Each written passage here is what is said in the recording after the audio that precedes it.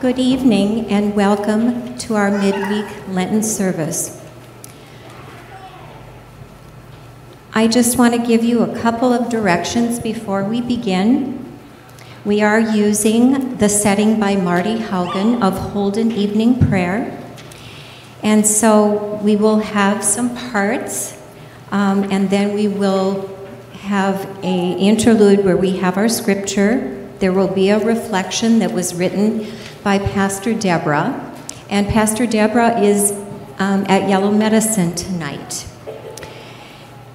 And then after the reflection, Peg Hageland is our scripture reader tonight. She is going to read our scripture again so that we hear it once, have a reflection, and then we hear the scripture again. Then we will have our offering while Lynn plays some music for us, and then we will finish up the rest of the Holden Evening Prayer service and have our final blessing. So let us begin with prayer. In the Holy Trinity, you show us belonging and inclusion in perfect balance. Made in your image, we long for community, yet we retreat into rigid categories and binary thinking, as if excluding others could protect us from being left out. In you, there is no inside or outside. In you, there is no us or them. Embolden and equip us to work towards this expansive kinship, which is only possible through the love of your Son, Jesus Christ, our Savior, who lives and reigns with you and the Holy Spirit, one God, now and forever. Amen. So now let us begin with Holden Evening Prayer. We thank Elaine and Dan for singing.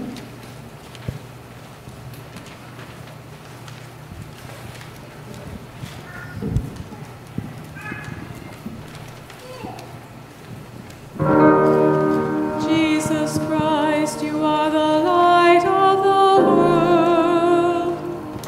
The light no darkness can overcome. Stay with us now, for it is evening, And the day is almost over. let your light scatter the darkness.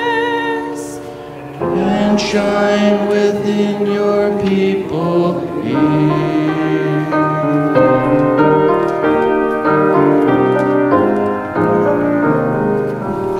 Joyous light of heavenly glory, loving glow of God's own grace, and the sing creation's story, shine on every land and race.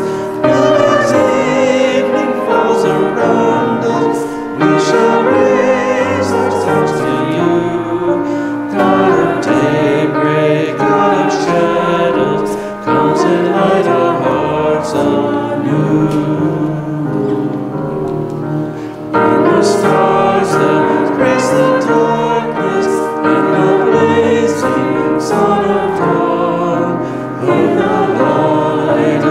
grace and wisdom, we can hear your quiet song. Love that fills the night with wonder, love that warms the weary soul, love that bursts all chains asunder, set us free and make us whole.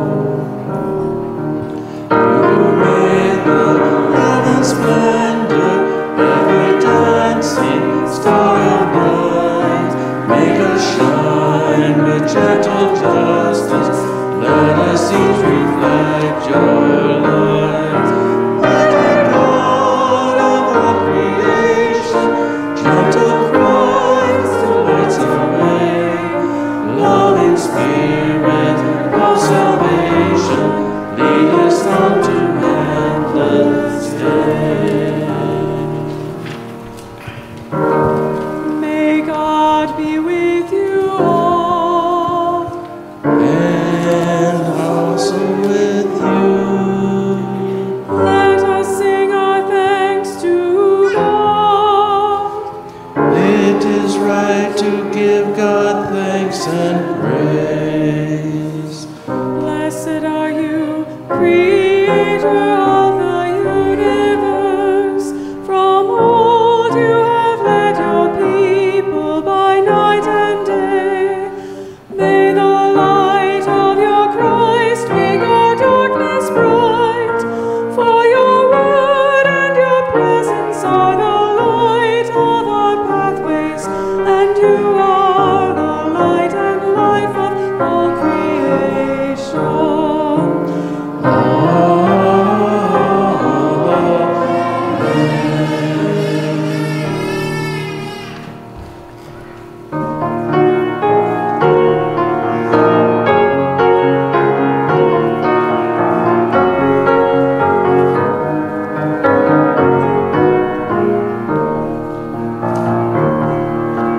Let my prayer rise up like incense before you, the lifting up of my hands as an offering to you.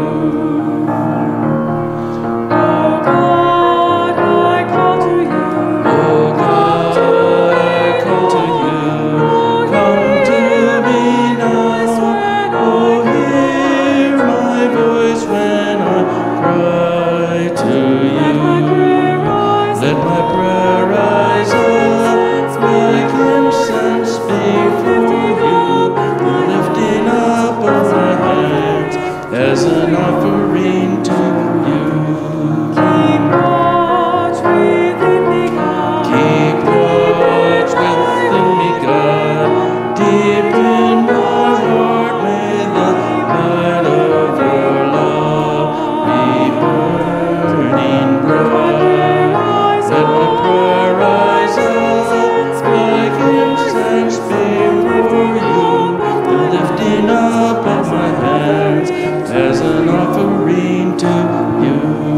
All praise to the All praise to the God of life, Creator of life, and praise be to Christ and the Spirit alive. Let my prayer rise up like incense before you, the lifting up of my hands as an offering to you.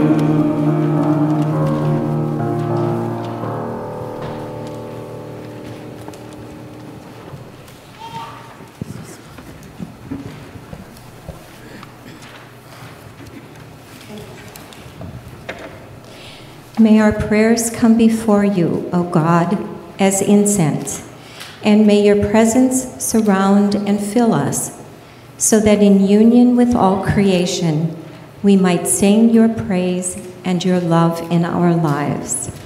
Amen.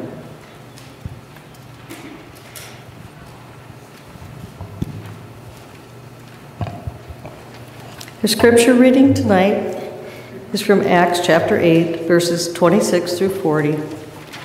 Then an angel of the Lord said to Philip, "Get up and go toward the south to the road that goes down from Jerusalem to Gaza. This is a wilderness road." So he got up and went. Now there was an Ethiopian eunuch, a court official of the Candace, queen of the Ethiopians, in charge of her entire treasury. He had come to Jerusalem to worship and was returning home. Seated in his chariot, he was reading the prophet Isaiah. Then the Spirit said to Philip, "Go over to this chariot and join it." So Philip ran up to it and heard him read Isaiah. He asked, "Do you understand what you are reading?" He replied, "How can I unless someone guides me?" And he invited Philip to get in and sit beside him. Now the passage of the scripture that he was reading was this: "Like a sheep he was led to the slaughter, and like a lamb silent before its shearer, so he does not open his mouth. In his humiliation justice was denied him. Who can describe his generation? For his life is taken away from the earth." The eunuch asked Philip, "About whom, may I ask, does the prophet say this? About himself or about someone else?" Then Philip began to speak, and starting with this scripture, he proclaimed to him the good news about Jesus. As they were going along the road, they came to some water, and the eunuch said, "Look, here is water. What is to prevent me from being baptized?" He commanded the chariot to stop, and both of them, Philip and the eunuch, went down into the water, and Philip baptized him. When they came up out of the water, the Spirit of the Lord snatched Philip away. The eunuch saw him no more and went on his way rejoicing. But Philip found himself at Azotus, and as he was passing through the region, he proclaimed the good news to all the towns until he came to Caesarea.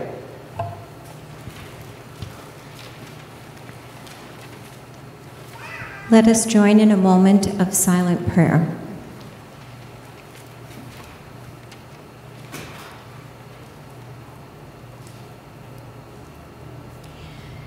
We continue looking at how the Spirit is altering us.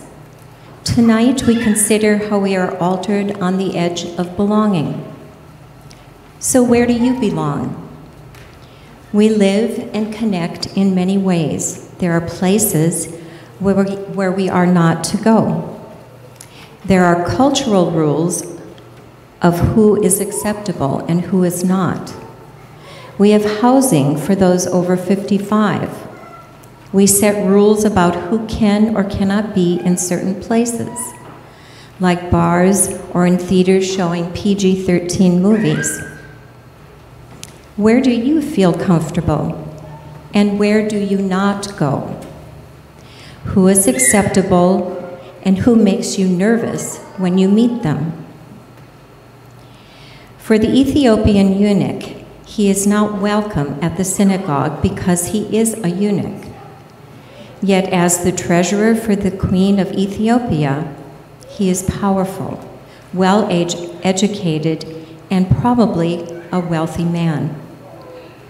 He is on the edge of belonging.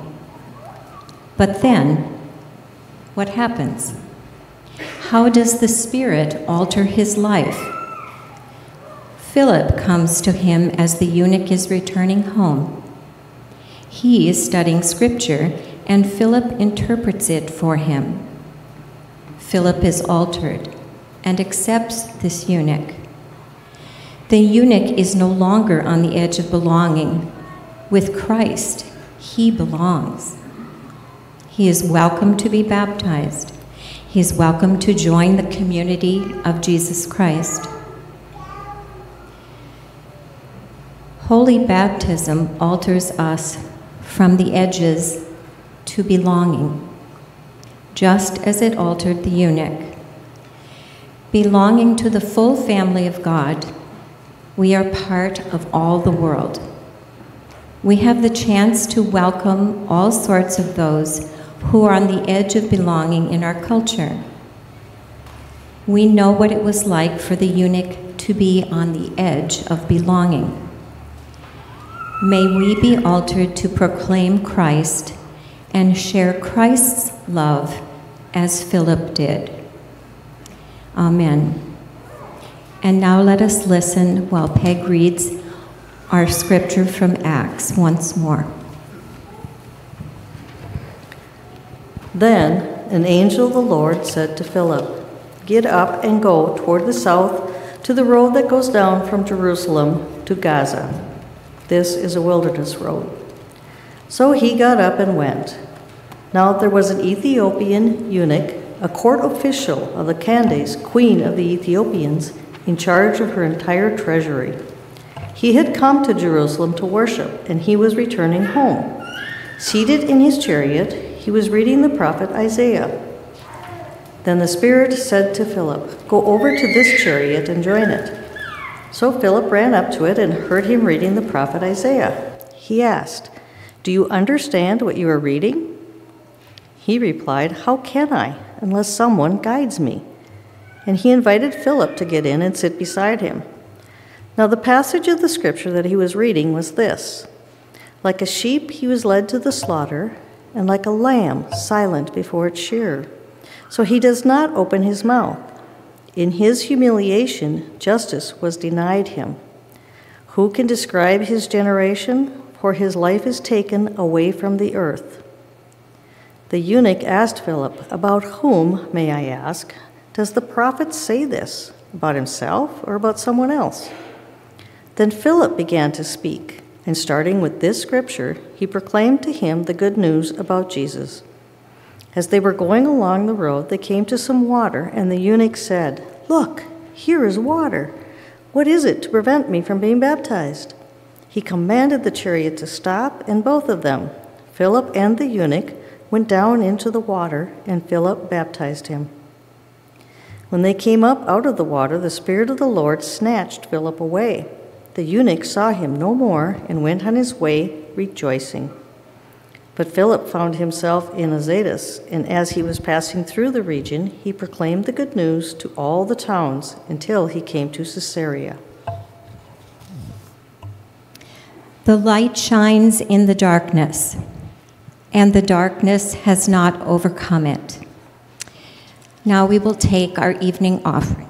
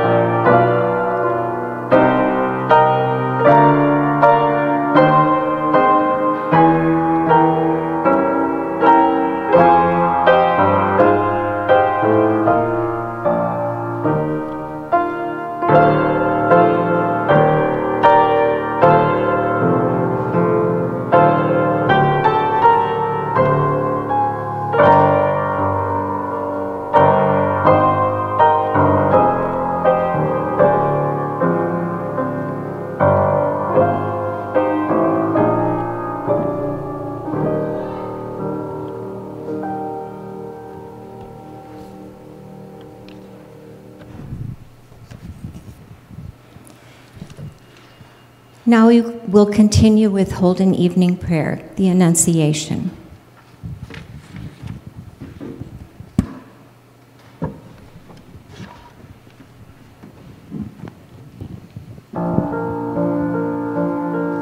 An angel went from of God, to a town called Nazareth, to a woman whose name was Mary. The angel said to her, Rejoice, O highly favored, for God is with you. You shall bear a child, and his name shall be Jesus, the chosen one that God Most High. And Mary said, I am the servant of my God, I live to do your will. My soul proclaims your greatness, O God, and my spirit rejoices in you. You have looked with love on your servant here, and blessed me all my life through. Great and mighty are you, O Holy One, strong is your kindness evermore. Oh, you favor the weak and lowly one, humbling the proud of old. You have cast the mighty down from their thrones, and uplifted the humble of heart.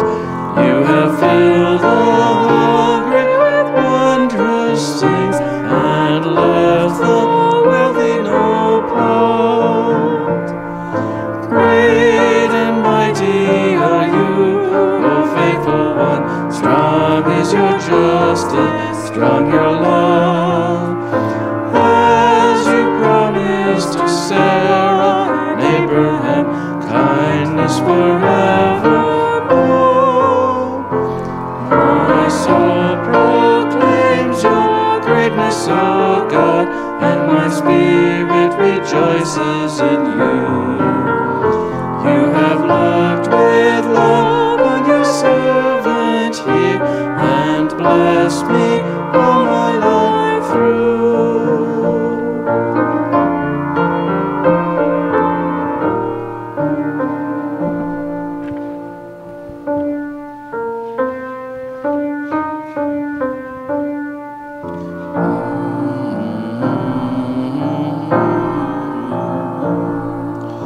God of mercy, hold us in love.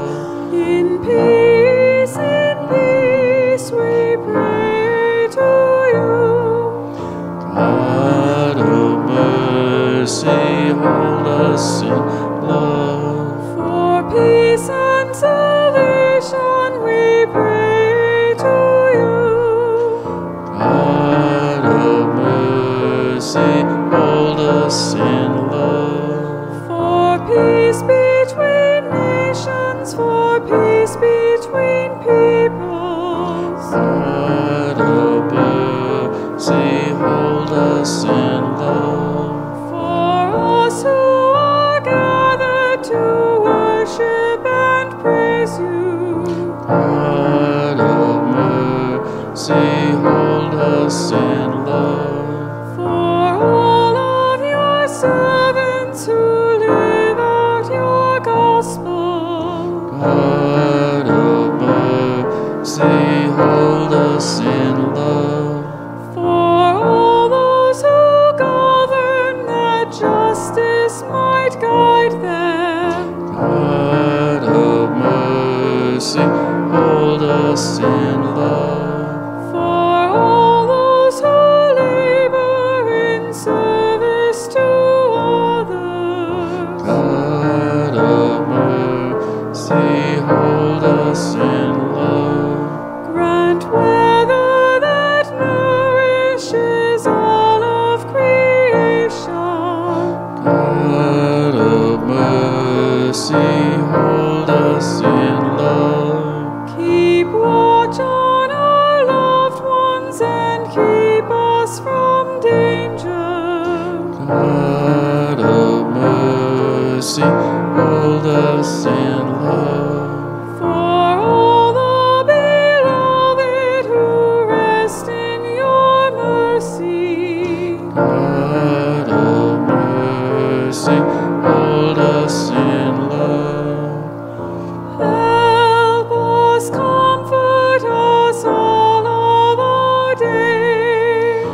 Keep us, hold us, gracious God. Great and merciful God, source and ground of all goodness and life, give to your people the peace that passes all understanding and the will to live your gospel of mercy and justice through Jesus Christ our Lord. Amen. God, remember us in your love and teach us to pray. Our Father in heaven, hallowed be your name. Your kingdom come, your will be done on earth as in heaven. Give us today our daily bread. Forgive us our sins as we forgive those who sin against us. Save us from the time of trial and deliver us from evil. For the kingdom, the power, and the glory are yours, now and forever. Amen. Let us bless our God. Praise and thanks to you. May God Creator bless us and keep us. May Christ be ever light for our lives. May the Spirit of love be our guide and path for all of our days.